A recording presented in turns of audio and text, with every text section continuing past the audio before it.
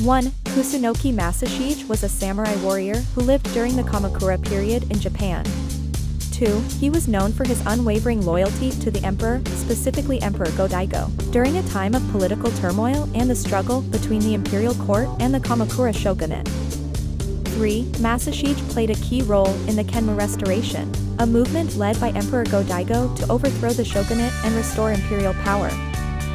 4. He is remembered for his bravery and military skill, particularly in the Battle of Minatagawa, where he fought against the superior forces of the Ashikaga shogunate.